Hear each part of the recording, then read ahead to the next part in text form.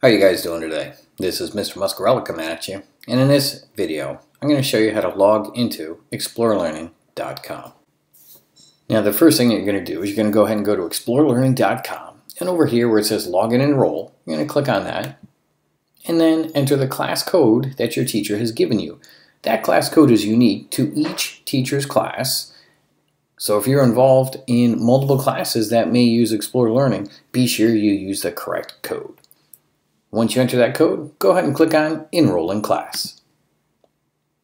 Now, if some of your teachers have already used Explore Learning, then of course you would click on I already have an Explore Learning account. Log in now to enroll. But we're going to go ahead and do this as if you don't have an account. So you'll just go ahead and click on I need to create an Explore Learning account.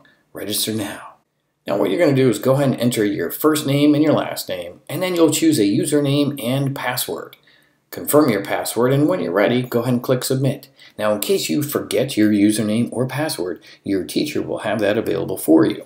If your username's already taken, just go ahead and choose one that's slightly different. Once you're in your teacher's class, you can go ahead and look at the gizmo that your teacher has pre-selected for you to work on. When you're done, you can go ahead and click on where your name is up here, and you can just go ahead and log out.